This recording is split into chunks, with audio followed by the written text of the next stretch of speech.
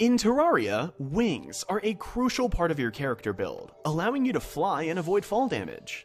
Because of this, and how hard it can be to choose a wing, in today's video, we will be taking a look at the top 5 wings in Terraria. Number 5. Fledgling Wings. The first pair of wings we'll be taking a look at today is the Fledgling Wings. These are the only wings available before hard mode, and can be found in chests on floating islands. With a 0.42 second flight time and only being able to go 18 blocks high, they aren't the best wings, but because they are the only pre-hard mode wings, mixed with the fact of how game-changing your first pair of wings can be, I decided to give the Fledgling Wings the number 5 spot.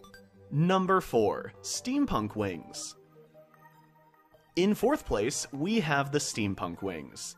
These wings can be purchased from the Steampunker NPC after you defeat Golem, and has a flight time of 3 seconds, with it being able to go 107 blocks high.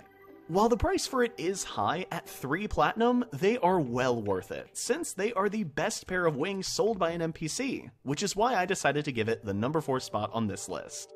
Number 3. Betsy Wings. The Betsy Wings are the best wings dropped by a boss pre-Moonlord, and also work great against him. These wings have a flight time of 3 seconds, with them being able to go 119 blocks high. The Betsy Wings are dropped from Betsy during the 7th wave of the Old Man's Army, with a drop rate of 25%. Because of how hard Duke and the Empress of Light can be compared to the Old One's army during this stage of the game, I decided to give the Betsy Wings the number 3 spot on this list. Number 2. The Stardust Wings and the Solar Wings. These two wings are tied for 2nd place, since they have the same stats and almost the same crafting recipe. They both have a flight time of 3 seconds, and can go up to 167 blocks high. To craft the Stardust Wings, you need 14 Luminite bars and 14 Stardust Fragments.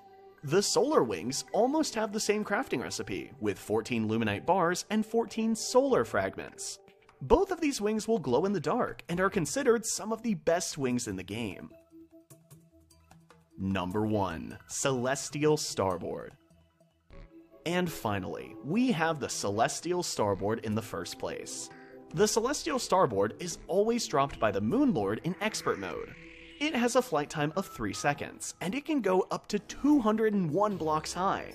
These wings are, without a doubt, the best in the game, with you being able to reach a max speed of 175 miles per hour when going vertical.